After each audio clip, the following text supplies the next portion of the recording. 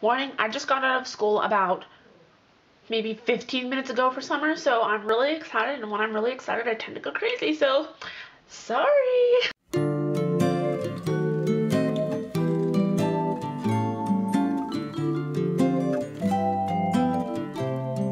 Hello everybody, welcome to my May wrap-up and my June to be read, not TB read, I don't know. But I read 13 books this month, and I have a heck of a long TBR for next month, so I'm going to be doing this a little bit differently. I will show you the book that I've read for my wrap up, and I only get 20 seconds to talk about it because I don't want this video to be 30 bajillion years long. So let's hope that this does not go up in flames, but if it does, it will be a funny video. So let's get started. The first book is Ink by Amanda Sun. I got this book from NetGalley. I was really excited to read it. I was expecting huge, elaborate descriptions of Chinese mythological things, but I felt like it lacked. The main character, Katie, was extremely annoying. I felt really... Oh my gosh. This is going to be harder than I thought, so if you want a review of any of these books, like, in more detail, I will, leave it down in the comments, and I will try and do it for you. And I will also leave my written reviews of these books, because I did mostly written reviews for all of them, and I will leave them down in the comments, because this is not. The next book I read was Rise by Anna Carey. This is the third book in the Eve trilogy. I just really wanted to know how everything went. It was a little bit slow, but it was really, really good, and it wrapped up things really well. I gave it a 4 out of 5 stars, I believe, and it was great. What?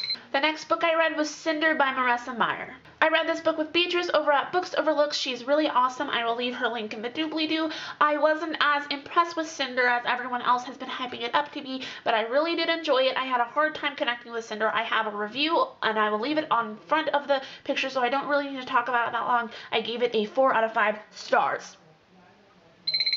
Then I read the first volume of Avatar: The Last Airbender. I don't know the author, and I'm not going to look for it because it's 20 seconds.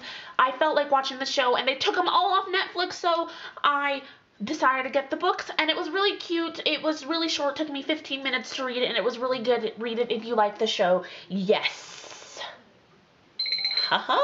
Then I read Partials by Dan Wells. I read this with my friend for our book club. It was really good. I liked it. I have a few unanswered questions, but I will be reading the second one. I don't know if I will this summer, but I will be reading it because it was good, and I gave it a 4 out of 5 stars, and it was good. I think you guys should read it if you like.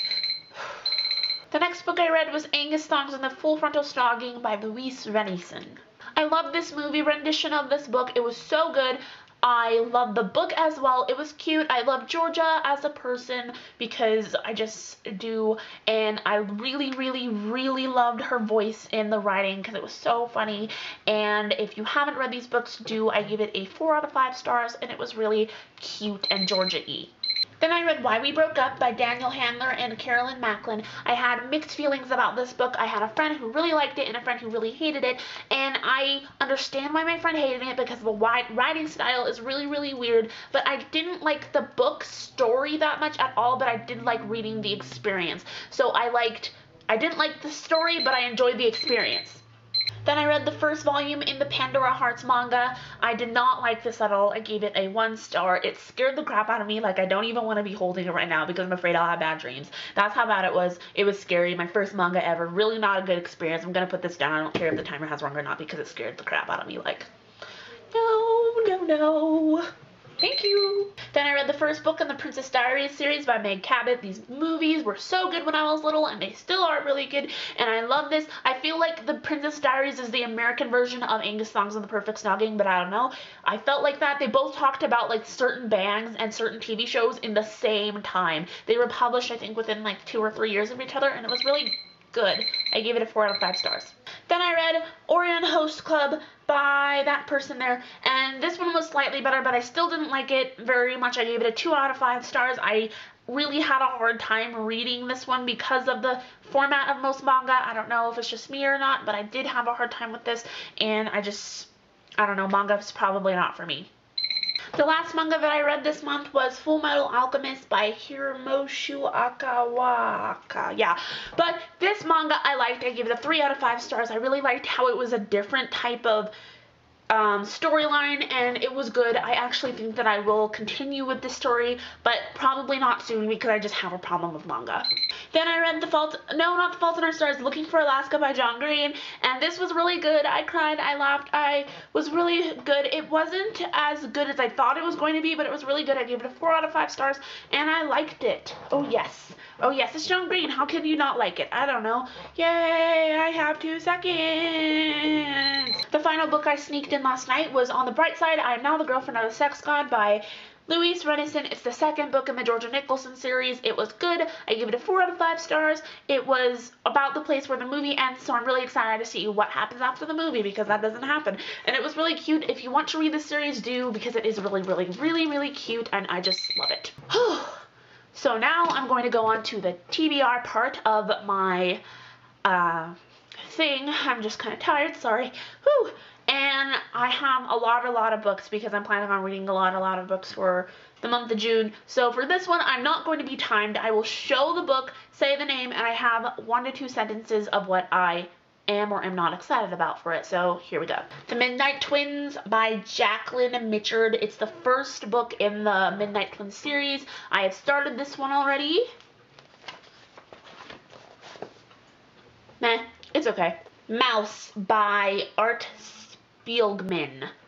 I'm excited. The first 2 books in the Harry Potter series. Yes, Jean, I finally have them. The first one, Harry Potter and the Philosopher's Stone, and Harry Potter and the Chamber of Secrets. So excited to see if I like it as much as everyone says I will. The first 2 books in the Percy Jackson series, Percy Jackson and the Lightning Thief, which I am in the middle of right now.